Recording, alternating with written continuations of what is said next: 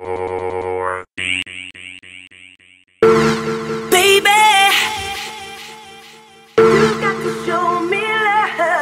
Chris Flores, FLO Fitness, and welcome to another edition of Chalk Talk. I know it's been a while since we did one of these, but I decided we got to come back on and keep them coming for you guys.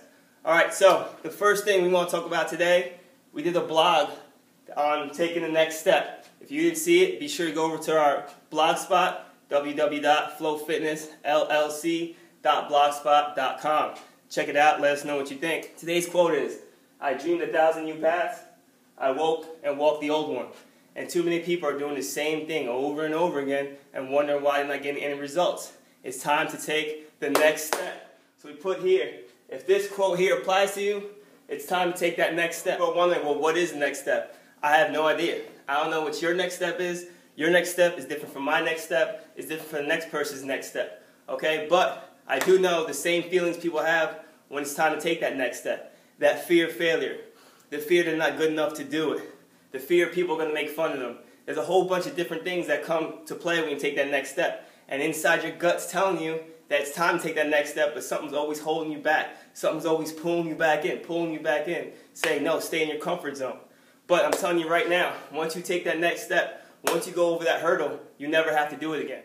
Once you overcome that fear, you grow, you stretch, you become a better person, you become a stronger person. So it's about taking the next step forward. You got to get through it. I know it's going to be hard, it's going to feel weird, you're going to be scared, you're going to be in that zone like, I don't know what to do, I'm lost right now, but I'm telling you, once you do it, when you get to the other side, it's like, whew, I'm glad I did do it. You never have to go through it again. You conquered it. It's like getting through high school. Once you finish high school, you never have to go back. Once you finish college, for some people, you never have to go back. Once you get your master's degree, you never have to go back. Once you get your doctorate, you never have to go back. Once you get through it, you've gone through it and it's done. And now you become a bigger, stronger, healthier, happier person once you overcome that obstacle that's been holding you back. Right? So it's not going to be easy. Now, there's certain things it's going to take, and the first thing it's going to take is, you see it right here on this tank top, take no days off. You can't take a day off. You can't sleep, because once you sleep, that next person is going to pass you right by. So you got to stay on your grind, stay hustling. You cannot take days off. Now, the second principle, my boy E.T.'s always talking about it. You've seen the thing before. How bad do you want it? How bad do you want it? You want it as bad as you want to breathe. E.T. says it all the time. If you never heard you don't know who E.T. is, be sure you go over and check his videos out. I'm always posting them on FLO Fitness group. My man E.T. talks about how bad do you want it.